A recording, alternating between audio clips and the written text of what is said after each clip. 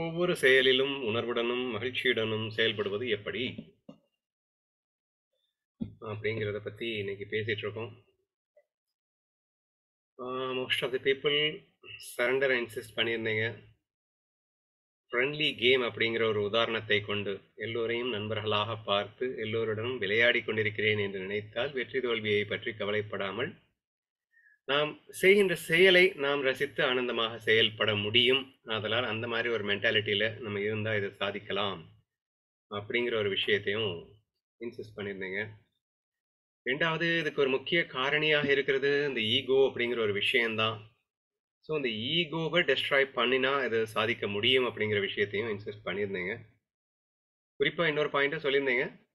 ஒரு பயமோ ஏதோ ஒரு நெகட்டிவ் ஃபீலிங் வந்தது அப்படின்னா உடனே வந்து நான் ஞானியாச்சே எனக்கு வரலாமா அப்படின்ற கேள்வி கேட்காதீங்க. அதுதான் பெரிய ஈகோ. லெட் இட் கம், வரட்டுமே. இப்போ என்ன, அதை கூல் ஹார்டடாக நீங்கள் எடுத்துக்கும் போது மட்டும்தான் அதுக்கு உண்டான சொல்யூஷனை கண்டுபிடிக்க முடியும். அதை விட்டுட்டு நீங்கள் வந்து அதை ஹார்ட் ஹார்டடாக எடுக்கும்போது அது ஃபர்தராக பில்ட் ஆகிடும். அதை வந்து வீக்கன் பண்ணுறதுக்கு பதிலாக ஸ்ட்ரென்தன் பண்ணுற மாதிரி ஆகிடும் அப்படிங்கிற விஷயங்கள் இங்கே சொல்லப்பட்டது.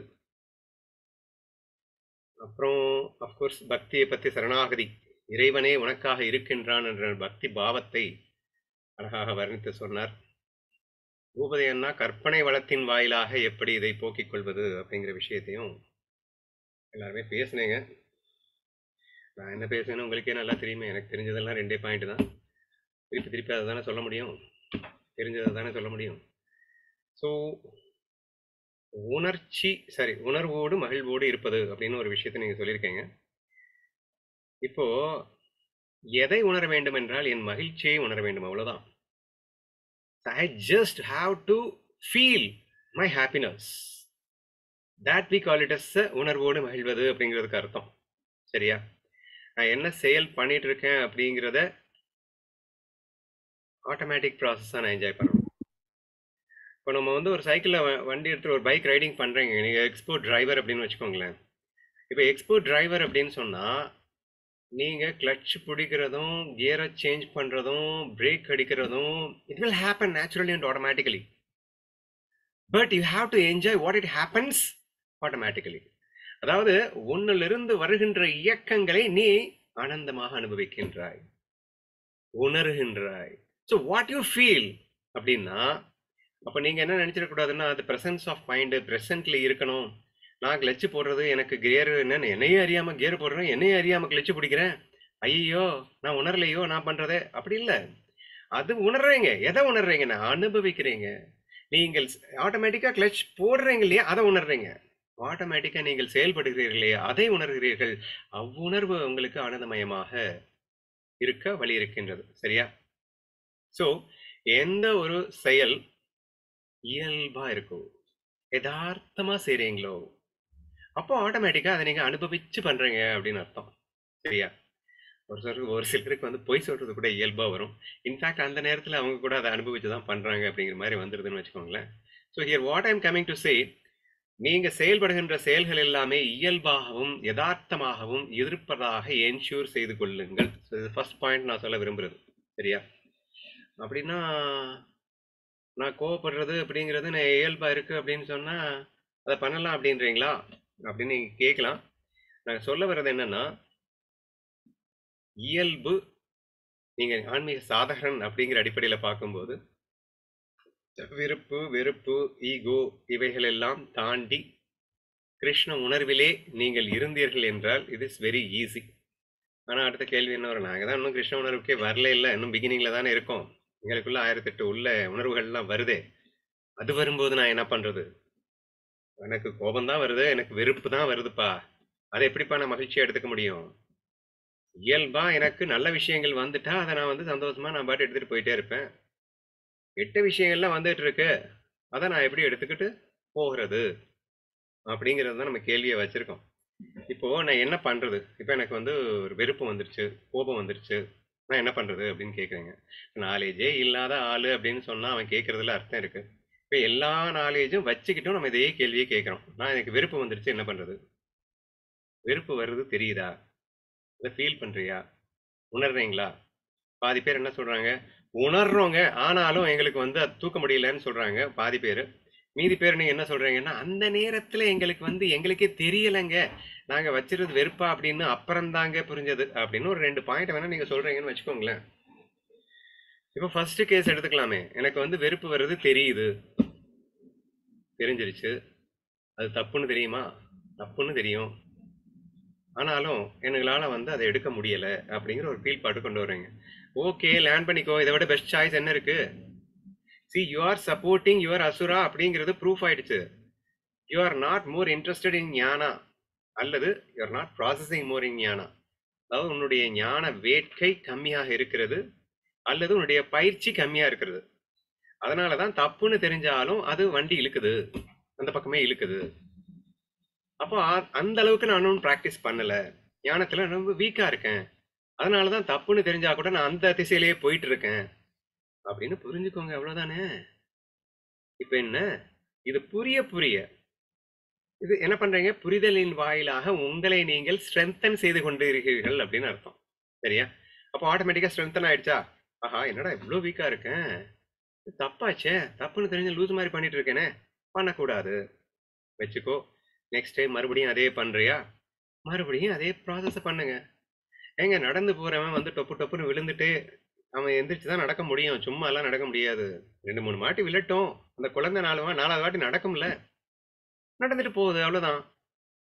ஐயையோ என்னால நடக்க முடியாம போயிடுச்சு, நான் விழுந்துட்டேனே, அழ வேண்டிய அவசியம் இல்லைங்க. You have known it.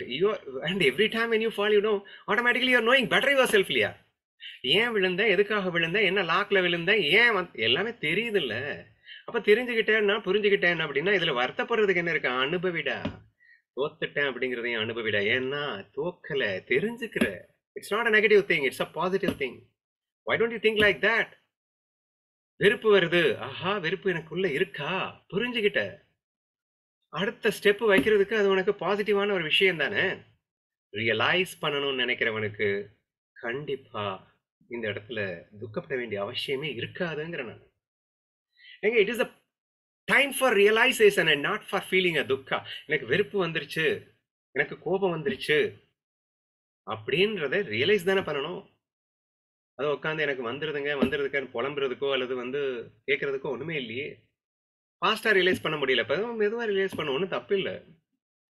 ஒரு சிலருக்கு 4 தடவை படிச்சா வரும், ஒரு சிலருக்கு 10 தடவை படிச்சா வந்துட்டு போகுது. இப்போ என்ன? But the process of improving will automatically give you a confidence and that will keep you in a blissங்க. நீ இம்ப்ரூவ் ஆயிட்டு இருக்கேன்றதே உனக்கு பெரிய சந்தோஷத்தை கொடுக்கும்டா.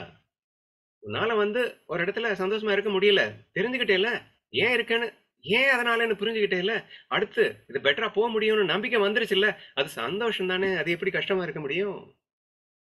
So therefore, if you are falling down, முடியல முடியல அப்படின்னு நீங்க சொல்றீங்க அப்படின்னா பரவாயில்ல, அது தவறல்ல. இட்ஸ் அ பாசிட்டிவ் சைன், அது நெகட்டிவ் சைன் அல்ல என்று முழுமையாக நீங்கள் புரிந்து கொண்டால் ஆட்டோமேட்டிக்கா ரசிக்கலாம்னு சொல்ல வரேன். மொட்டையா எல்லாத்தையும் ரசிங்க அப்படின்னு சொன்னாதான் அதெல்லாம் முடியாதுன்னு சொல்லிடுவீங்களே. இது பாசிட்டிவ் தானே, பாசிட்டிவ்னு புரிஞ்சு ரசிக்கலாமே என்ற ஒரு விஷயத்தை புரிந்து கொள்ள முயற்சித்தால் ஆட்டோமேட்டிக்காக இதை ரசிக்க முடியும் என்று நான் நினைக்கின்றேன். சி, ஒரு விஷயம் என்னால சந்தோஷமா இருக்க முடியவில்லை. 2 விஷயம். ஃபர்ஸ்ட் விஷயம் என்ன சொன்னோம்? முடியலை அப்படிங்கிற பாயிண்ட் சொல்லிட்டேங்க. இன்னொன்னு தெரியுது, ஆனா ஏன்னே தெரியல. சாரி, 2வது பாயிண்ட் என்ன சொன்னேன்? அந்த நேரத்துல தெரியல, அந்த நேரத்துல எங்களுக்கு தெரிய மாட்டேங்குது, அதுக்கப்புறம் எங்களுக்கு ரியலைஸ் பண்ணிடுறோம் அப்படின்னு சொன்னீங்க. அதுக்கப்புறம் என்ன ரியலைஸ் பண்ணீங்க? ரியலைஸ் பண்றது உண்மை அப்படின்னா கண்டிப்பா ஒரு இம்ப்ரூவ்மெண்ட் வரத்தானே போகுது, ஒரு கான்ஃபிடன்ஸ் வரும் இல்லையா? இன் மை எக்ஸ்பீரியன்ஸ் நான் அதை சொல்லியிருக்கேன்ல அடிக்கடி. ஒரு ஃபர்ஸ்ட் டைம் ஒரு பெரிய கூட்டத்தில் நான் பேசும்போது ஸ்டாண்ட் ஸ்டில் ஆயிட்டேன். ஸோ அப்போ எனக்கு நான் என்ன பண்ணுறேன்னு எனக்கே தெரியல. ஸோ ஒன்ஸ் ஸ்பீச் முடிச்சுட்டு வெளியே வந்ததுக்கப்புறம் தான் என்னால் ரியலைஸ் பண்ண முடிஞ்சது. வா, வாட் வென்ட் ராங் இல்லையா, சை என்னடா அப்படின்னு சொல்லிட்டு என்ன நானே பார்த்து கேள்வி கேட்டேன். பட் கேள்வி கேட்டதுக்கப்புறம் எனக்குள்ள வந்த மகிழ்ச்சி அளவிட முடியாத மகிழ்ச்சி. Because it is that incident which is making me growing me. அதாவது என்னை அதிக அளவு கண்ணனோடு ஒட்டி போட வச்ச ஒரு சம்பவமே அதுதான் நான் சொல்லுவேன். அப்ப இருக்கும்போது லேட்டா ரியலைஸ் பண்ணேங்கிறது மட்டும் எப்படிங்க துக்கமாகும்? ரியலைஸ் பண்ணிட்டேங்கல்ல, லேட்டாவது ரியலைஸ் பண்ணிட்டேங்கல்ல, அது எவ்வளோ கான்ஃபிடென்ட்டை கொடுத்ததுன்னு நினைக்கிறீங்க? Extreme confidence. 300 பேருக்கு முன்னாடியே பேச முடியலன்னா 3000 பேருக்கு முன்னாடி என்ன கிளிப்பியான்னு ஒரு கேள்வி கேட்கும்போது 1,00,000 பேர் வந்தாலும் நான் பேச வேண்டாம். சாரி, பேசுறதுங்கிறது முக்கியம் இல்லை. எனக்கு என்னன்னா கண்ணனை மிஸ் பண்ணிட்டேன்ற ஒரு ஃபீல். கண்ணனா பார்க்கல, நீ கண்ணனா ரசிக்கல. கண்ணா நீ எந்த ரூபத்துல வந்தாலும் நான் ரசிப்பேன். ஆஃப்டர் ஆல் நீ ஒண்ணுமே பண்ணல, சும்மா ஒரு 1,00,000 பேருக்கு முன்னாடி ஒரு கேங்கா வந்து நின்ன வரையும் நான் பயந்துட்டேன் அப்படின்னா, இப்போ கொடூரமான வேஷத்தில் வந்தால் நான் பயப்படாம இருப்பேன், நான் கண்டிப்பா பயந்துருவேன். அப்போ இவ்வளவுதானா என் கிருஷ்ணா ஃபீல் லட்சணம்னு சொல்லிட்டு when I started realizing more and more, the level of confidence level is increasing more and more, and that give automatically bliss தானேங்க. அங்க மகிழ்ச்சி மட்டும் தானே இருக்கு, அங்க இருக்க துக்கம் எப்படி வரும் தெரியல. So as long as if you are ready to realize in the path of Gnana, it is impossible for you to experience a துக்கம் அப்படிங்கிறேன் நானு. துக்கம் எப்படி வரும், வர்றதுதான் தெரிஞ்சு போயிடுச்சு இல்லை, தெரிஞ்ச அடுத்த செகண்ட் ரியலைசேஷன் தானே ஸ்டார்ட் ஆகுது. ஸோ அந்த ஆங்கிள் யோசிச்சு பாருங்க, கண்டிப்பாக துக்கம் வராது.